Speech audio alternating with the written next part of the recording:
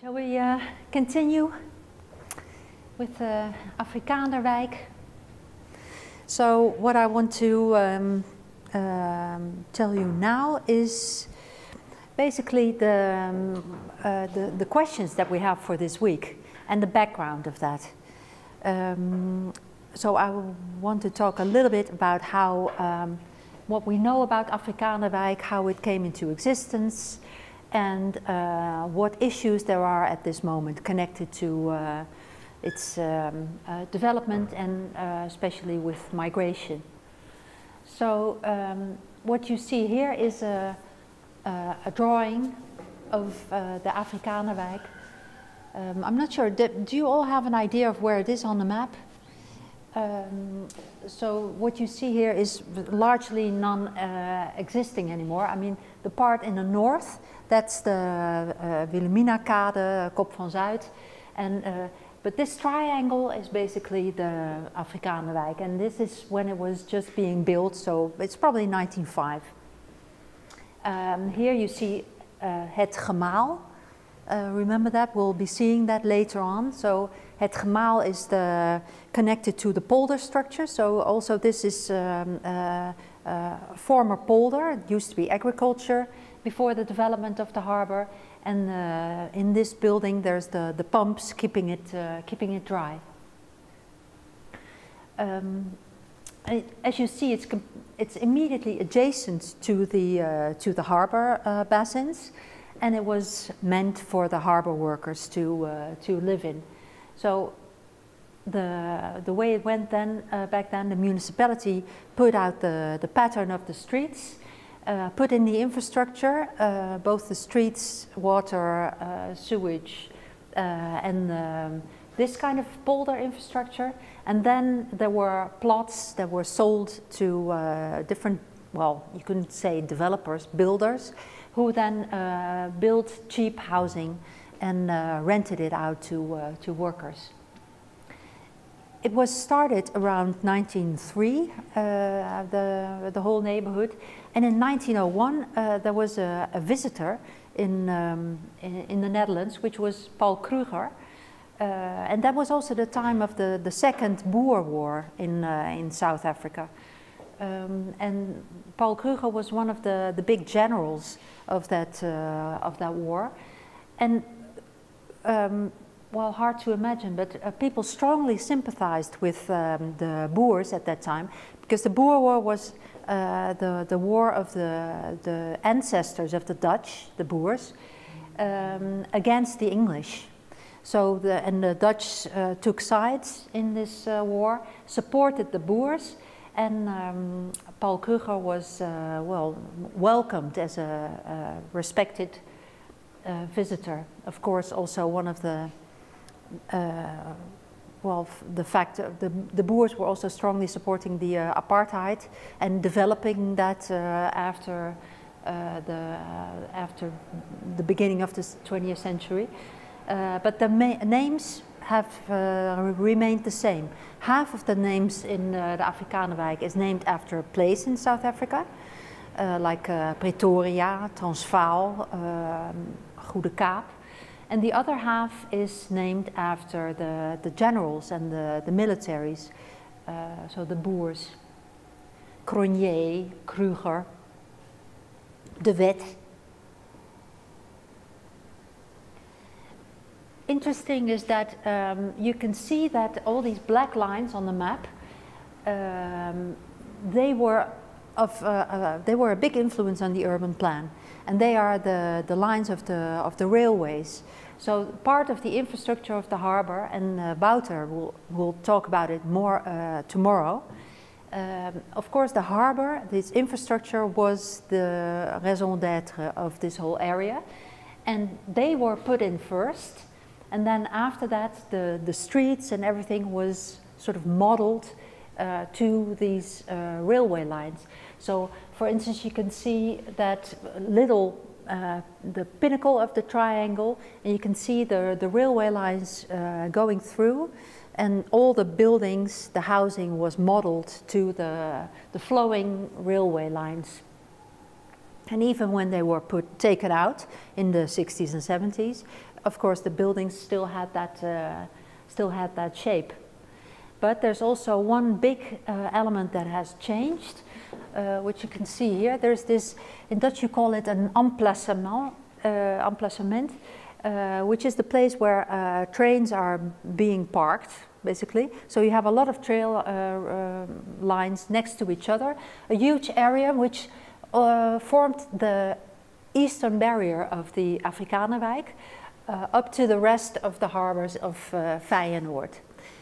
This whole part has been, the railway lines have been taken out. It's not used anymore, and it became part of the extension area of the Afrikaanderwijk. And this is also what we'll see this afternoon.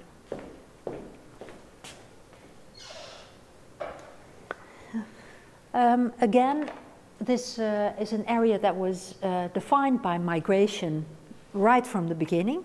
So people who moved into the housing in Afrikaanderwijk, they came from the countryside in the Netherlands. But right next door, there's the area of Katendrecht, where the Chinese community was housed. And the harbors, also the Wilhelmina Pier, the whole Kop van Zuid, was very strongly defined by these migration flows. People who came from the Balkan, from Ukraine, Jewish communities from Russia, Italians, Sicilians, everybody moved to Rotterdam or Antwerp to take the boat to the US. And of course, well, many people left, but also some people wanted to leave but never did.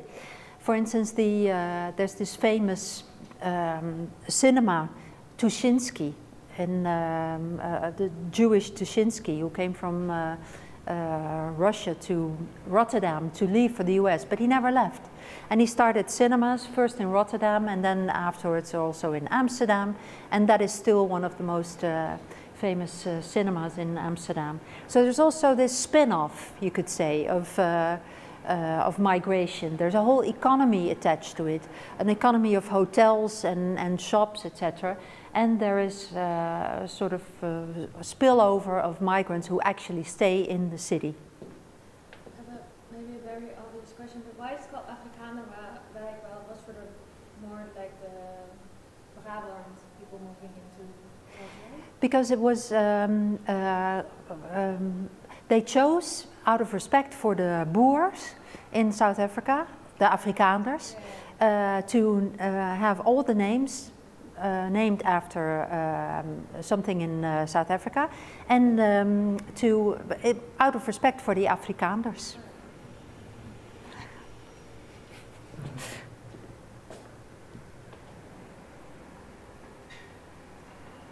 Well, then I was talking about this, the huge changes in the demographics in the 70s when the white flight to the new areas and guest workers coming in to the Afrikaanderwijk with the riots in Afrikaanderwijk and surrounding areas as a result. So it very quickly turned into a migrant neighborhood and into an arrival city. Interesting is that also at that time the tensions were taken by the politicians in Rotterdam as a cue for new policies. And they came up with a law which resembles very much the Rotterdam wet, the Rotterdam law that we have now. And they stated that they wanted to have a law for all the neighborhoods, the old neighborhoods in Rotterdam, saying that there should not be a number of more than 5% of migrants in a neighborhood. 5%. So it was around that percentage at the time, and then they wanted to make it into a law, keeping it at that low level. But then it was in the legal procedures, it went to the Raad van State, so the higher legal office, and they overruled it because it was discriminatory. Of course, interesting is that the Rotterdam law, 40 years later, was went much more further, decided that there would be a certain percentage above which people would not be allowed into a neighborhood, and then that you would need a certain income level to be able to move inward. So that is to limit the amount of people on welfare, for instance, in Afrikaanderwijk. So, and now it is, it was heavily debated also on a European level, but it's still in existence. And some people actually say that these neighborhoods, like the Afrikaanderwijk, are sort of testing grounds for new laws and new policies against migrant communities, against the poorer, the weaker, diminishing the accessibility of the city, as Mike first mentioned. And you can see that this Rotterdam law, even though it's so contested, was also used in the other cities, and is now even, here it says, is the Rotterdam law being exported to Almelo, which is a completely different city in the east of the Netherlands, and apparently they have some demographic issues there, so they are thinking of using the same laws, which you can have doubts if it's if this law is legal in a general sense.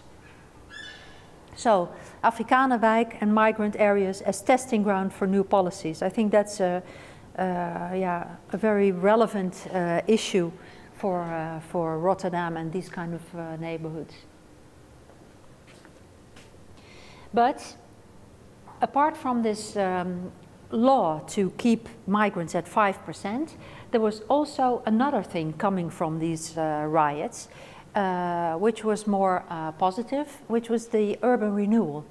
So politicians understood that the population in these kind of areas, in the old 19th century workers' areas, were rightfully complaining about their housing situation, and that this housing really needed to improve. And they also realized that they should do that in a different way than they were thinking about, because these are the kind of areas that were going to be demolished, and then high rises were going to be built in its place. But of course, the inhabitants didn't want that to happen. They wanted to keep their house, but have it in a better shape.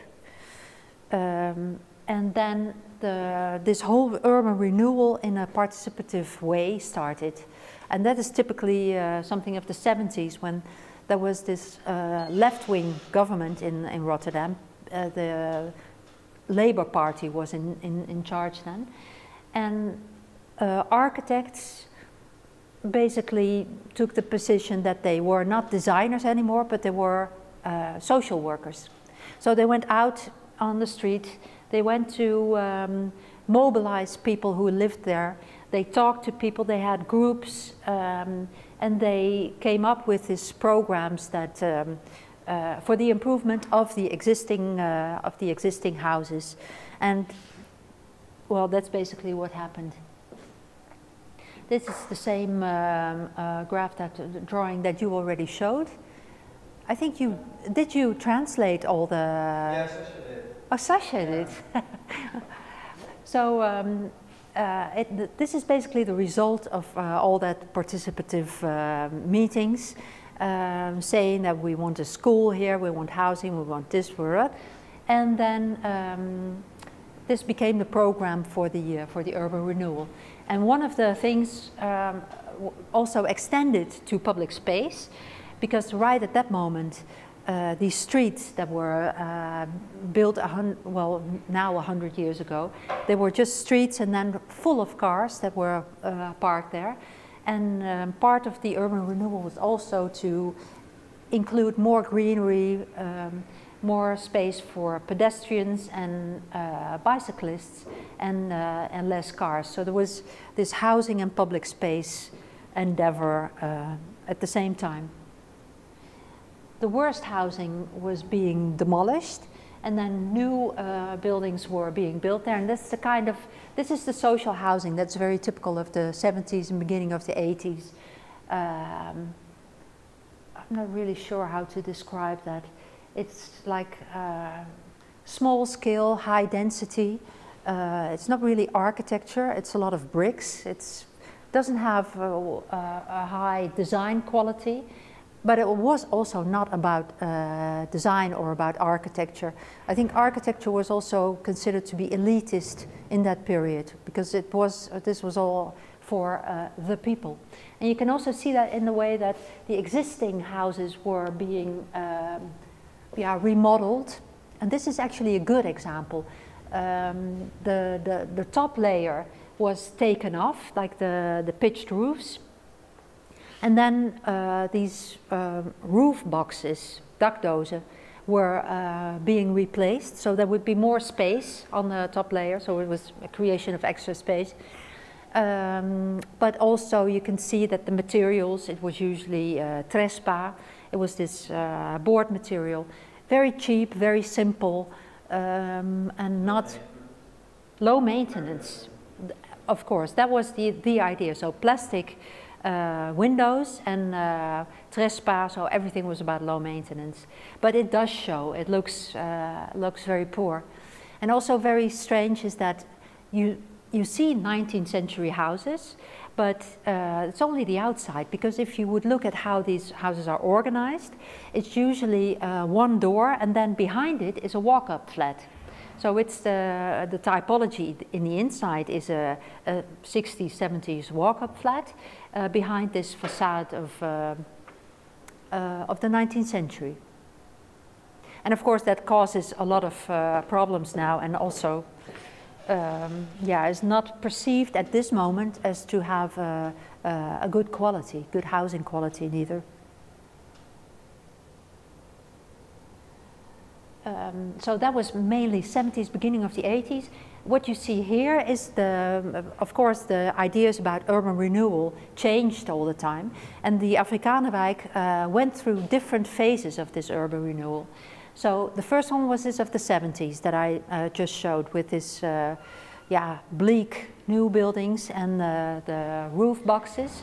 And then at the end of the 80s, there was this new wave in architecture. That was the neo-modernism. And that was that you can also see the traces of in Afrikaanderwijk. For instance, this is a housing tower of Meccano, which is one of the largest offices now of the Netherlands, but which just started then. It's of 89. This is DKV, architects who previously worked at OMA. So it was the younger generation of architects who engaged in this neo-modernism, and also put their mark on the Afrikaanderwijk.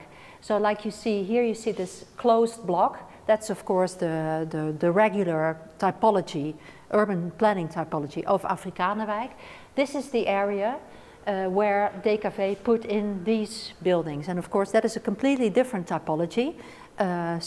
Urban villas, as they were called, autonomous objects, freestanding in space. So the whole idea of a closed building block was disappeared. And also that building, we'll see, it's not so very clear to see on this image. It came on this spot, where also you would have two rectangular blocks, and this new block is actually sort of a snake that has a free-flowing position in regarding to the street. So that's all these different phases put their mark on Afrikaanderwijk. But one consistent factor that you can see in all these different phases is the effect that it had on the program of the neighborhood. So it used to be a workers' neighborhood with a lot of work and a lot of shops, a lot of bars. Here, for instance, you see this three maps show the amount of shops. So you can see during the time of the riots, 1972, there there was a very strong network of shops. This is, by the way, from the 2007 report that we did, so you can also find it in there. You see the main streets are very closely lined with shops, but then after the first wave of the urban renewal, this was what remained, and 2007, this was all that remained. And this is the same for bars. So there was a diminishing amount of extra program. It became a dormitory town more. So I think the urban renewal used very strongly the idea of the suburb, the suburban specialization of housing, focus on housing, zoning, like zone all the shops and the industry out of the neighborhood, and you see that in the urban renewal. And this is the strongest way you see it. This is all the services, small shops, workspaces, small-scale industry. You see that in 1972 it was a lot, well, the first phase of urban renewal took out most of it, and then this is all that remains, and it's mainly services and not so much workspaces, etc. And I think that's also yeah, something that put a very strong stamp on the change of this neighborhood and all the other neighborhoods that were part of urban renewal. And I think this is also, Rotterdam is absolutely not unique in this. You see this in every city and probably in every country. It's the idea of, you know, the Siam idea of zoning, of separating functions. That is what you see the results of in this development. In the lowest image, you see a concentration of bigger blocks. Are these like new buildings? These? Yeah. Yeah, this is new buildings, and that's they are services, they are offices. So what you can see is that the row of houses looking out over the harbor was torn down, and then a few larger offices, I think belonging to housing corporations and it's not the municipality, but the local, the small municipality of Feyenoord is housed there. This I don't know, but this, yeah. So is there any indication of change in this programmatic and morphological tendencies, or, I mean, today, since the last report? I don't know. Interesting, yeah, interesting to Yeah. map that. I think so. Because you see that... What is your opinion about it? Of course, is there any... I think that's what we're going to find out. I think it's part of, actually that's part of the mapping that we should do, to see what changed. Yeah, but it's good that you mention it. Like, on the one hand, it's become less locations for work, and on the other hand, the locations that are there have become bigger. But I don't know. After 2007, we never followed up on this, because, well, I'll talk about that later. But this was the study, Sociologica, like to have a simple strategy for the renewal of the Afrikaanderwijk. That was the subtitle. And we were asked by Vestia.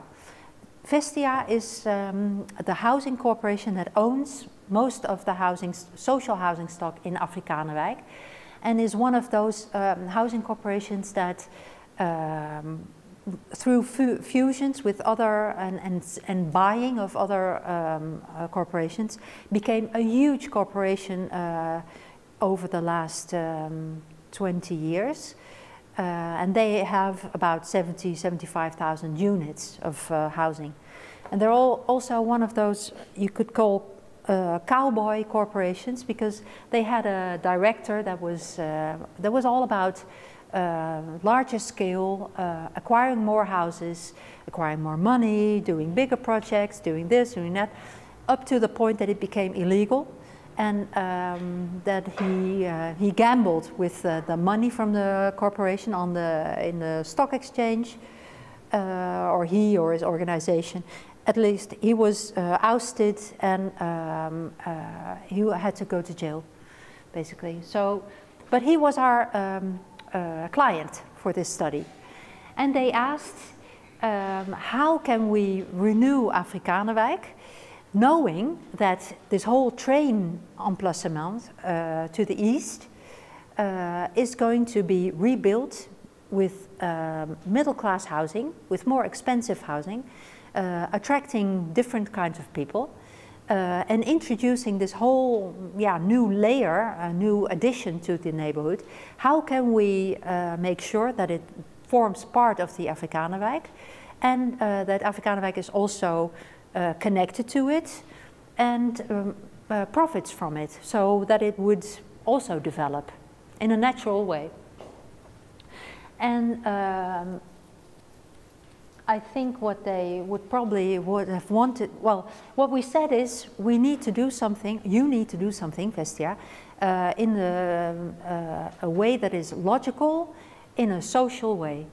So don't go tearing down and demolishing the housing and then building more expensive things, introducing all these new people, changing it completely. Build on what is already there. Use the existing housing stock and improve it, embellish it. Use the existing people and empower them and educate them and give them chance to emancipate. Look at what entrepreneurs there already are in the neighborhood and give them a chance to develop themselves, so as to give a boost to the neighborhood themselves, so that we don't import something from outside the neighborhood. But that was exactly what they were looking for. Like for instance, at that moment they had already this concept of Afrikaanderwijk, eetwijk, culinary neighborhood, and they wanted to have all kinds of, because I think the argument was, there's all these migrants living there, nobody likes migrants, but everybody likes foreign food. So let's make it into a culinary concept and have all these exotic restaurants there. But they never looked at if there were really people who wanted to do that, or if there were restaurants who actually wanted to go there. So yeah, it didn't work. It became a failure. But when we said you need to empower those people who are already there, they were really disappointed, because they were looking for attractive cultural ideas for events, for festivals, for the embellishment, or for exhibitions or whatever. And so they were very unhappy with this proposal and immediately threw it away. So that's also why, we never followed up. But what we, I will just show you a few things of this study that I think we can use during this week. This is, first of all, the situation that existed in 2007, and that shows an inventory of the buildings, the age of the buildings, and the plans also for the buildings. So what you can see here is everything dark red was going to be demolished, has been demolished by now. And here you can also see Tweebosstraat, which is this highly contested street that you probably have heard of, that was in the news so much. That has been, well, they are demolishing it as we speak. And at that moment in time, it was original building, but they were researching the technical state of these buildings. And of course, they concluded that it was in a very bad technical state and needed to be demolished. I mean, that's also, I don't want to be too suspicious, but if corporations say, well, we have to investigate the technical state, you know that they want to demolish it. They will always find something. Let's see. Then, the darkest color is national heritage. So there's a few buildings that are, especially this one, used to be a school and is now a mosque. is national heritage, and Rotterdam heritage. That's also a few buildings like this one, Het Gemaal, and one over there, which they call the castle. So there's a few monuments which are part of this area. And the other, I think, the conclusion that you can draw from this is that the street pattern is still from the beginning of Afrikaanderwijk, but the amount of buildings, well, hardly so. And I think by now it must be even less. So this color is the original, but you can see that most dates from after 75.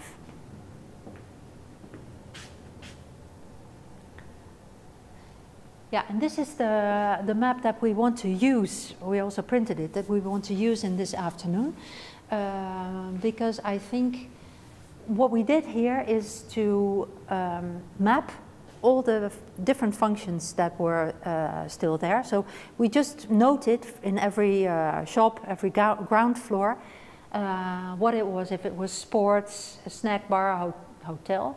I'm not sure if it's there a hotel. Restaurants, sex shops, travel agencies, etc. And I think there's probably been a change because, yeah, I'll get to that.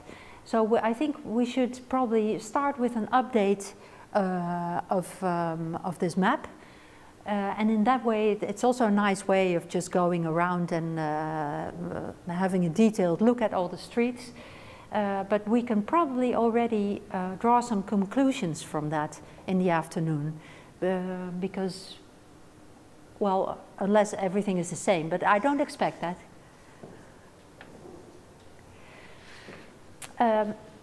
Just to show you a few reasons, like of course we're now complaining and discussing all the projects that have been done by Vestia and the sort of general tendency of tearing down social housing and putting in more expensive middle class or even more expensive housing.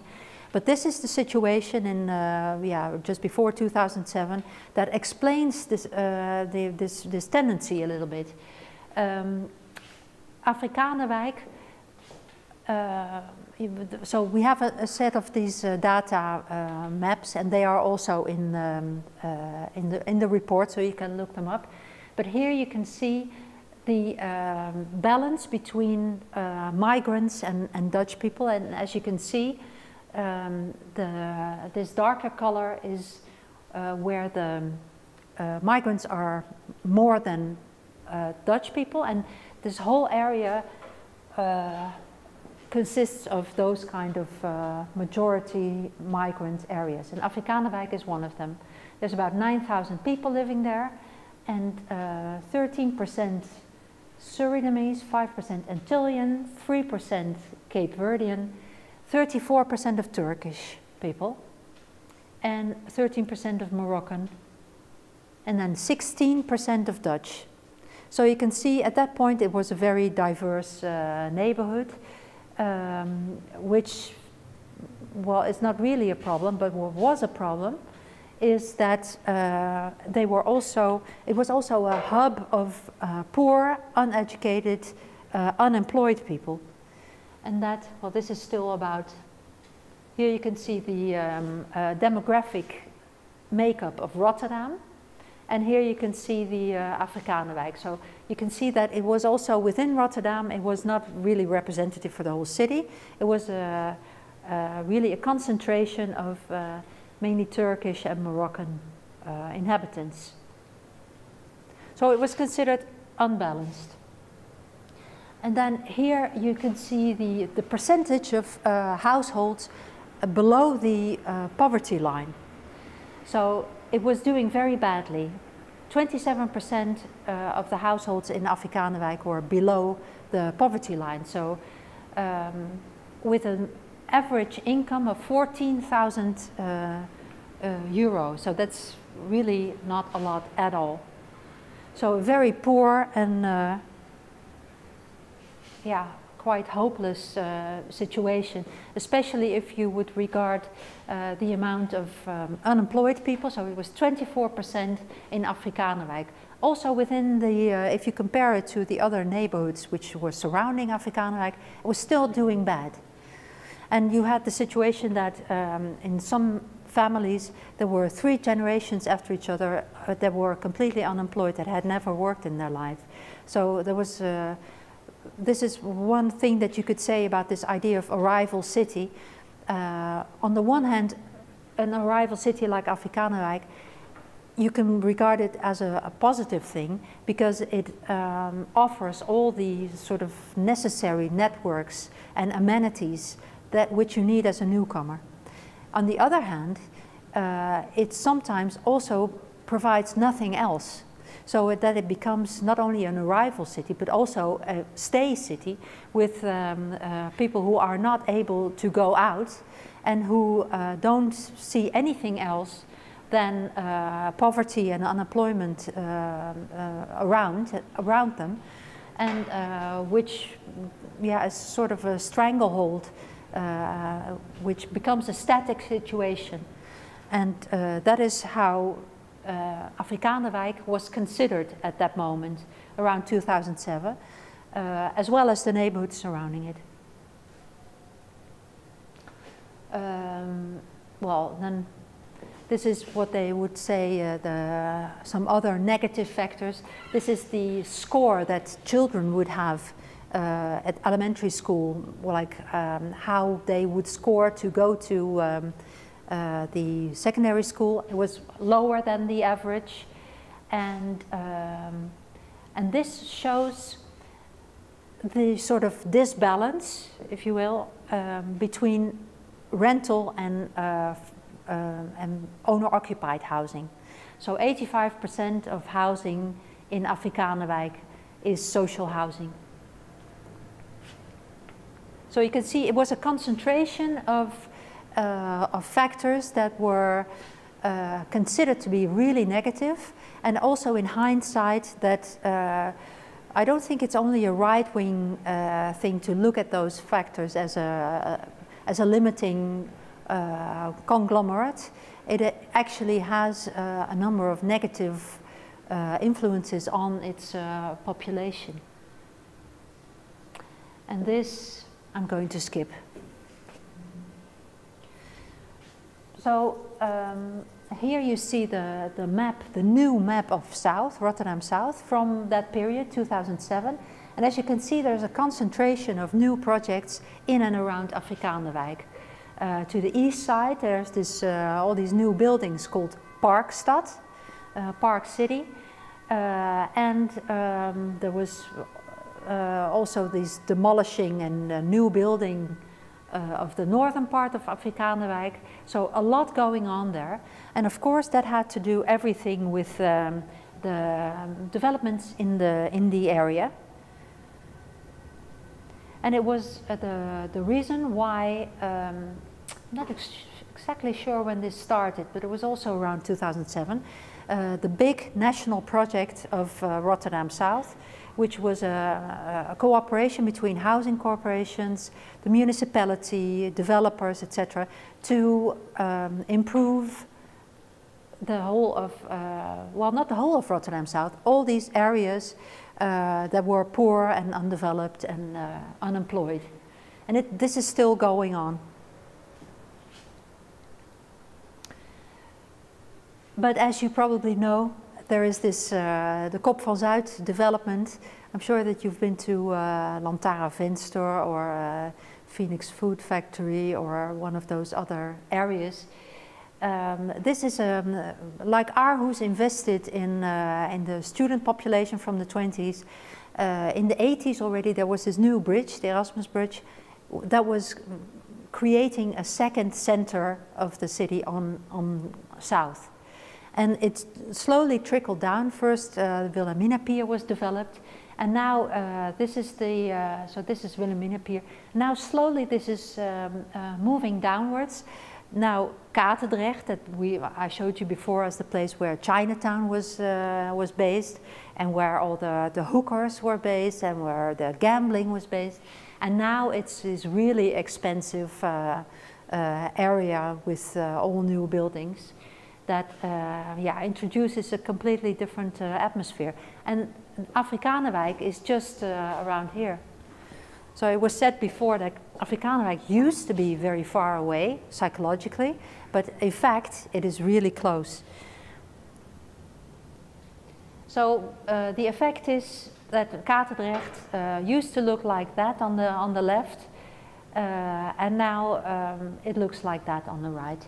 So also you can see that the sort of people that it attracts are completely different.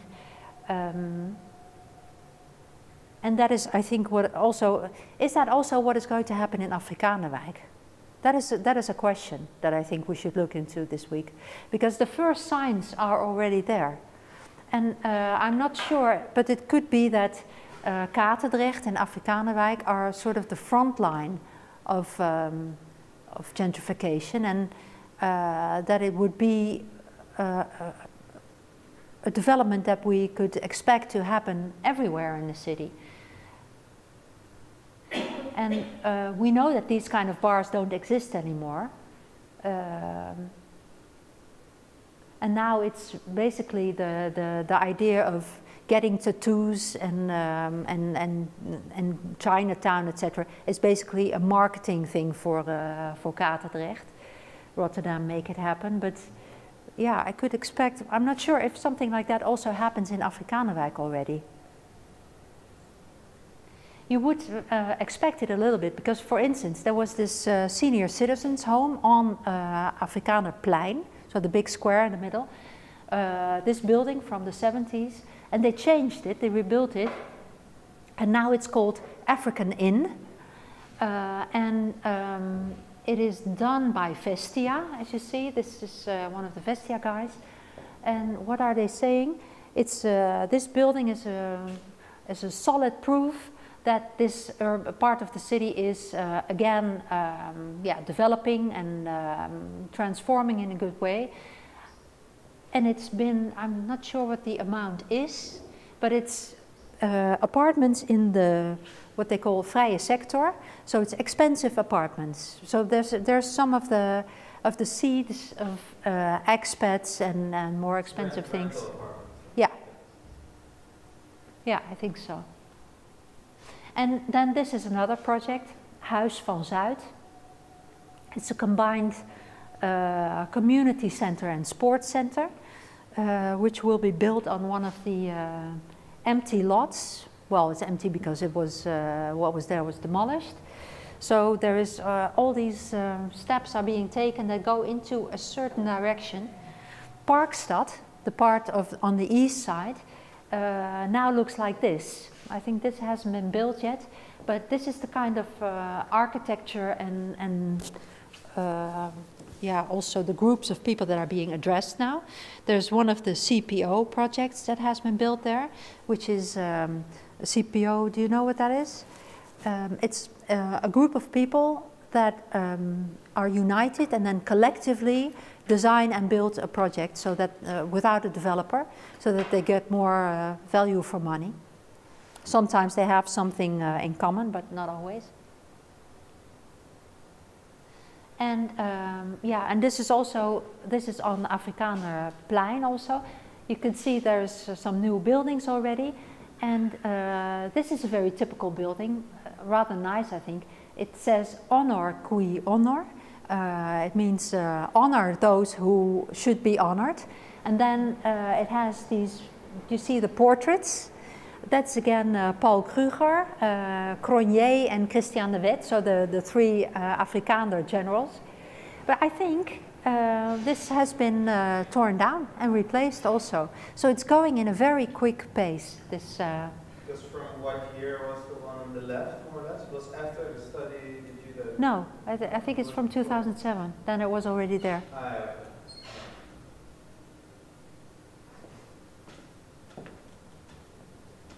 Yeah, and then of course, the whole contested part of it focuses a little bit on Tweebosbuurt. This is Vers Beton is a good go-to magazine if you want to get detailed articles about gentrification, also Afrikaanderwijk. Here it says, what price is Rotterdam paying for the promised gentrification on South? And they call this gentrification, they call bakfietswijken, and a bakfiets is one of, huh? Cargo bike. Oh, cargo bike, yeah. It's usually when you see a mother going to school with 2 children in this thing, that's a bakfiets. So it's become the symbol of the well-to-do or hipster culture. And then I think it's interesting to look at it from both ways of the discussion, because on the one hand, it's very clear that this demolishing of social housing and building more expensive housing is a form of gentrification because it pushes out the existing population. And I would be very interested to know, for instance, the people from the Tweebosbuurt, there's more than 500 or 600 people who actually lived there and had to move. Where have they gone? Because there's no other houses in the direct neighborhood. So I would be interested to know, did they stay somewhere in Rotterdam South, or the word is that they actually were forced to move out, even out of Rotterdam. So that they ended up in Spijkenisse or Hoogvliet, Vlaardingen, Maassluis. This is a little bit, then Rotterdam is becoming a little bit like London, for instance, where people from the old areas are actually, moved out completely out of the center. And I'm not sure how to find out. What was the guy again, the photographer, his name? Florian. He will give us the name of the postbode, Ahmed, who lives in the Tweebos, who still lives there. And maybe on Wednesday we could, or you could visit him and talk about this aspect, like where are all these people?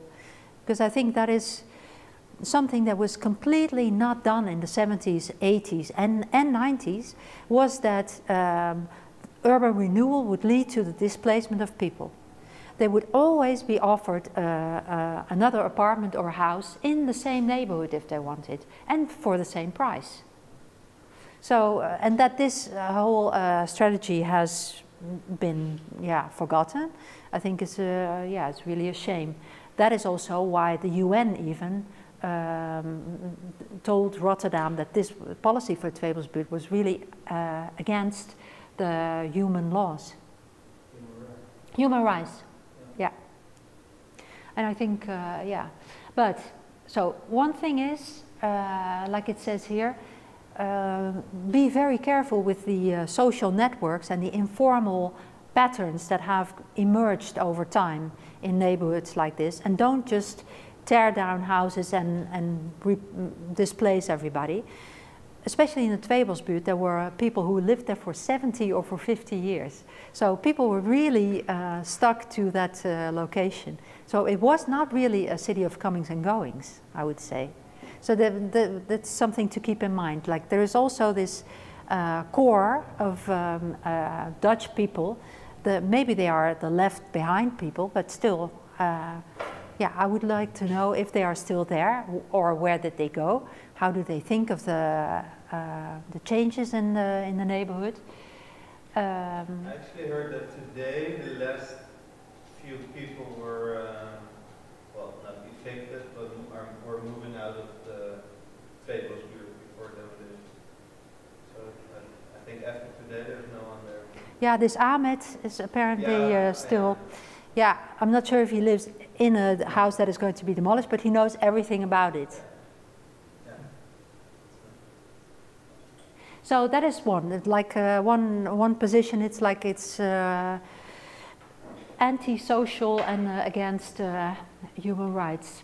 The other thing that I came across, it's a few years old, but is interviews with people also in Afrikaanderwijk who said, we rather have gentrification than have again another telephone shop or phone shop or hairdresser. And these are people that actually applaud the influx of this hipster culture, even though they say, like, I'm not going there to buy coffee because it's too expensive. I'm not going to this gallery because I'm not interested in art. But they still applaud the kind of change of atmosphere that it brings.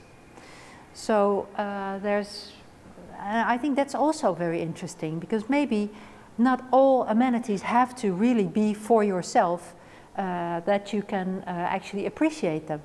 It's like maybe in my neighborhood, I have all these Antillean, Brazilian, Cape Verdean shops where I don't often go to, but I still appreciate them being there. So why not the other way around?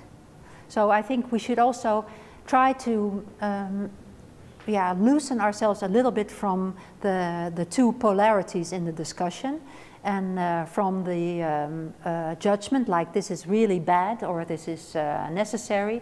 But just look with an open view and see if we can find some narratives that we don't know yet.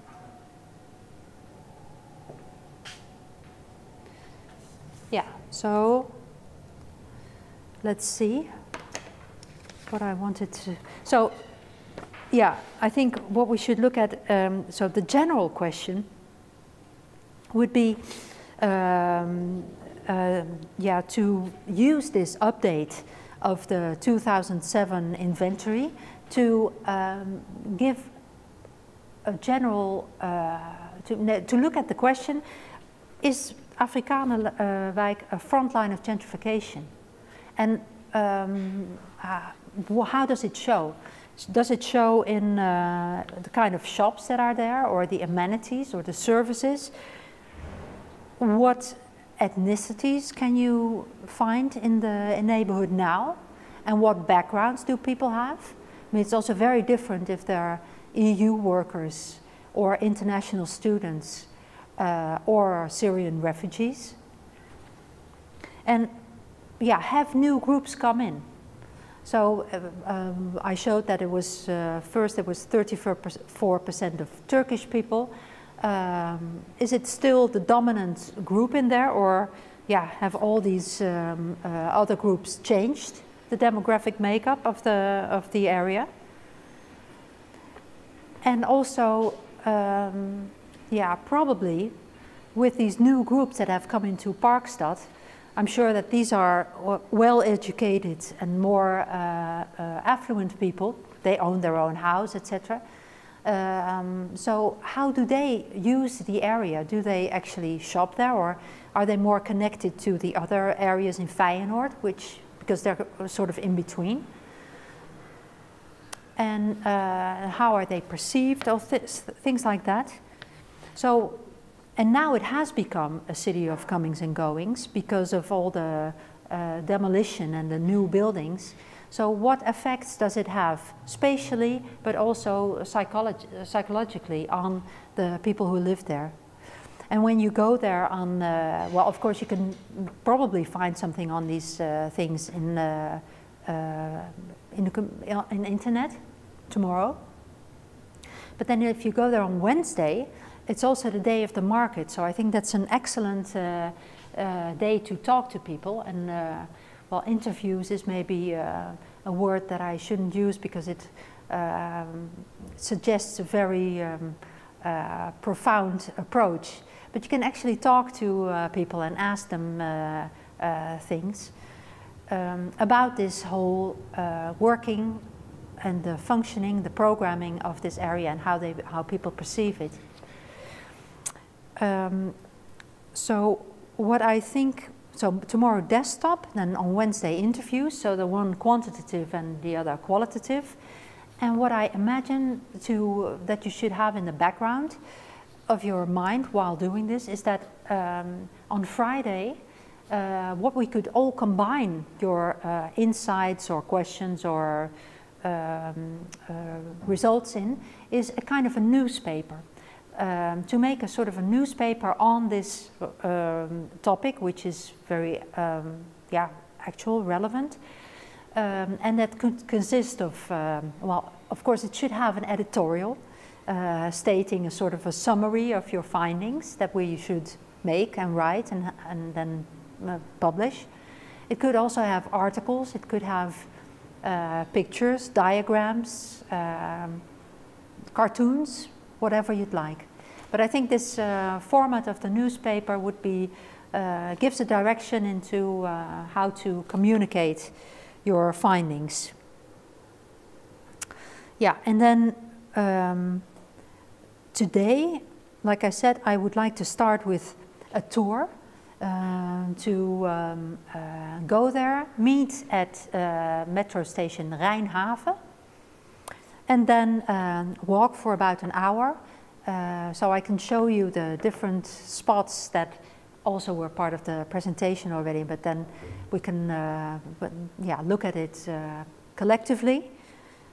And then after that hour you would take these drawings, and I'm very interested to see what will come out of it if we separate you in, well, maybe 2 groups. Is that the idea?